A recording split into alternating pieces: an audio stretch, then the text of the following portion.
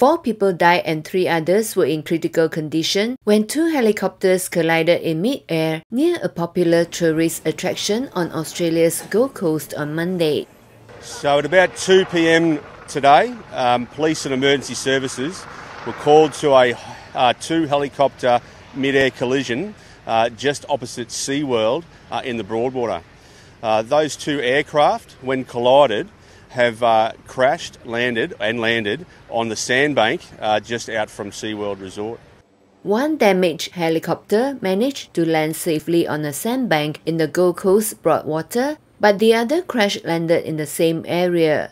Worrell said one of the helicopters appeared to have been taking off as the other was landing, adding that the facts were yet to be determined by air accident investigators. The helicopter that landed safely had lost its windscreen, while the other one has crashed and was upside down.